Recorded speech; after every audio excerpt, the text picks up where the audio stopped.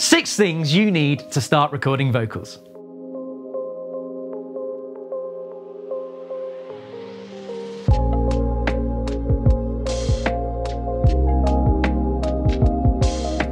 Hi, my name's Joe Novelli. I am a singer and an arranger with professional a cappella group The Sons of Pitches. I also am a choir master and I work here at Grosvenor Road Studios. So here at GRS we have the biggest live room in Birmingham, perfect for larger choirs and ensembles. We have an SSL AWS 900 Plus desk. We have loads of vintage microphones including U87s, and we record and mix all kinds of music, choir, rock, trap, anything you can think of. In this video series I'm going to take you through everything you need to know, from starting with recording vocals at home or in the studio all the way through to some light vocal production. So in this video we're going to start with what you need to record your vocals. Whether you want to record at home or in a studio, there's things you need and there's things you need to know and think about. And today we're going to look at that. Let's get started.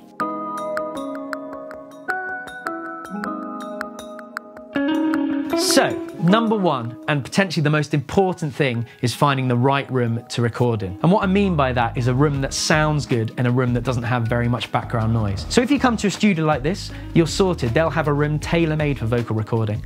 But if you're at home, this is a bit trickier. Firstly, what I would do is listen for any traffic noise. If you've got a room that has lots of traffic noise, that's probably not a good room to record in, because your microphone is very sensitive and will pick up all that noise and it will be in your recording, which you don't want. So maybe think about having a room that's not next to a road, maybe an internal room of your house where you've got some other rooms shielding it from any traffic noise. That's my first tip.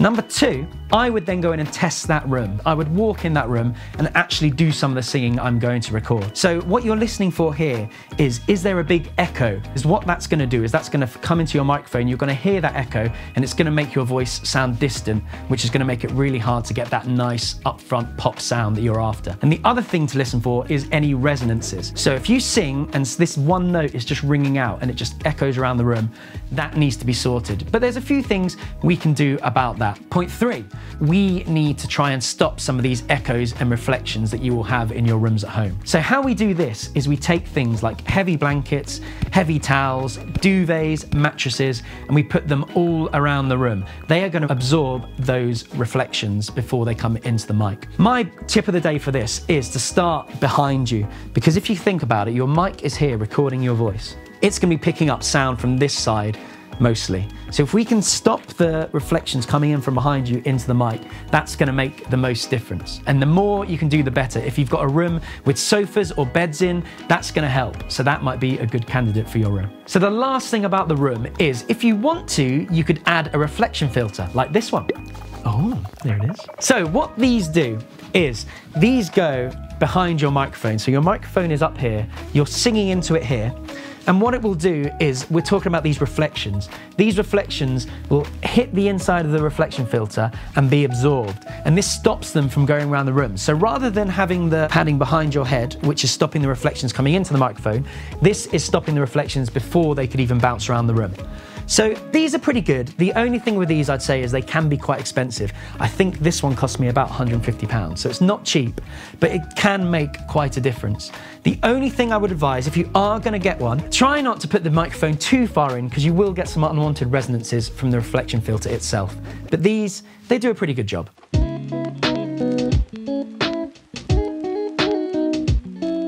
So number 2, you've got your room. The next thing you need is a microphone. So when you come to thinking about microphones, there's kind of 2 obvious choices. The first one is a condenser microphone and the second one is a dynamic microphone. So just to give you some examples, so this is a Rode NT1. This is a condenser microphone. You might have seen these in kind of a more studio setting. And this one I'm sure you would have seen. This is a Shure SM58, which is a dynamic microphone.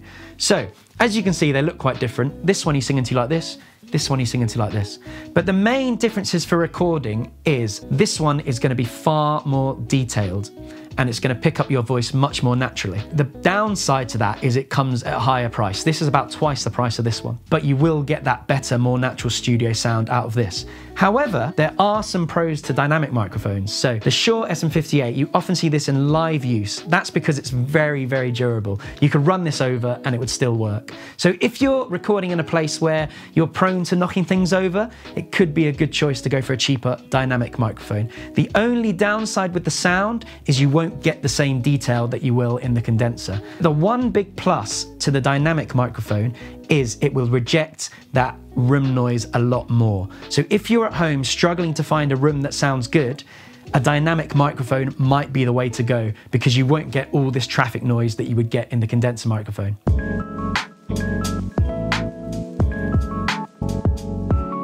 So, number 3, you've got your room, you've chosen your room, you've got your microphone of choice. The next thing we're going to need for recording is a pop filter, and that looks like this.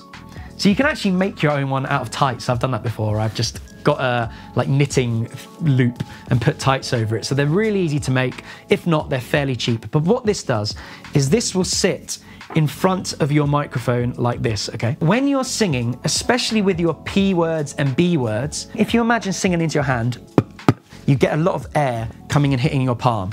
What this will do, the air will hit the pop filter and it will break up. What this means is that that air from your P's and B's is not hitting the microphone, because when it hits the microphone, it will make a popping sound. And that's something that is a bit tricky to remedy later. What we want is the pop filter in front to catch those P's and B's. And you don't necessarily need them on a dynamic microphone if that's what you've gone for. These are better at rejecting those pops, but if you can, I would still go for one for a studio recording. Gives you that extra element of safety and you won't have to worry about those popping noises.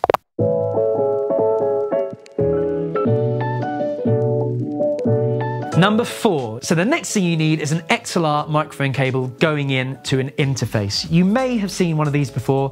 This is an example of a 2-input interface. And what you do is you plug your microphone in, it will supply the phantom power, which is something you need if you're using a condenser microphone. And it basically acts as a go-between from the microphone to your computer, taking the signal from the microphone into your session. My tips for choosing an interface is they don't have to cost too much. This one probably cost £100 to £130, something like that new. Not too expensive, but the thing I would say is make sure that you've got the functionality you need. So different interfaces will have different things that they can do. So this one, for example, it's only got 2 XLR inputs or microphone inputs. So if you're recording 3 vocalists, you're going to need a bigger interface. The other thing this one has is some outputs to speakers or monitors. So if you're using studio monitors like this, make sure your interface can support those outputs. The worst thing is to buy one that's too small or one that you're going to use for 6 months and then in 6 months think, I need one that's got 4 inputs, and then you're having to spend another bunch of money just to get something that you couldn't do with this. So think about what you're gonna need, and this might be the thing that I would kind of future-proof for and maybe get one that's slightly more capable than what you need at the moment, because very soon you're probably gonna need more functionality.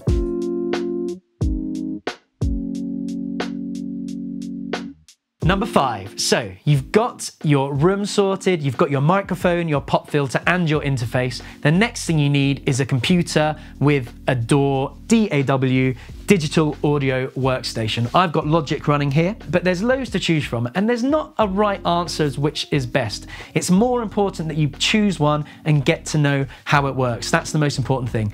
If you've got a Mac, then maybe Logic is a good choice because it's a bit less expensive once you've already purchased the Mac, but it's really up to you. And then in terms of the computer, you don't actually need a really high-spec computer to do audio recording. It doesn't need as much power as video editing or gaming, so don't worry about spending loads and loads and loads on the computer. But what I would suggest is if you're going to invest money anywhere on that computer spec, I would go for storage space. That's been my nightmare when I've been a producer, running out of space on my computer, having to use multiple hard drives. I think it's worth spending a bit extra to get a bit of a bigger hard drive, maybe go for 512 gigabytes plus, just to kind of get that bit of extra space, because that's going to be probably your first hurdle. If only there was an app for that.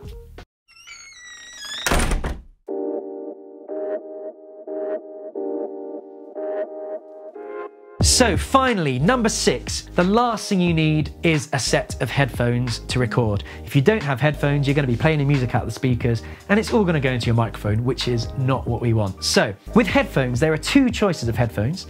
You can get an open back pair or you can get a closed back pair.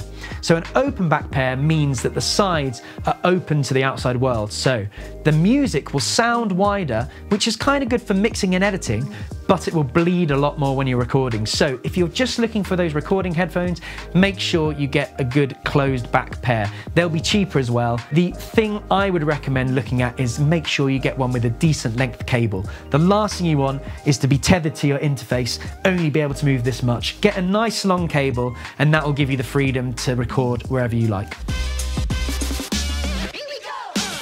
So that is my 6 things you need to start vocal recording. If you really had to focus on one thing, get that room right. Getting the room wrong will mean that you have a vocal recording that sounds distant and you won't get that upfront pop vocal that you're trying to replicate. So that's what I would focus on, and the rest, get what you can afford. And as long as the room's good, it will sound pretty good. And there you go, that's everything. So if you like this video, please do check out the Aux YouTube channel for more videos and recording tips. If you need a better way to share your music or get feedback from collaborators, head to aux.app and download the desktop app.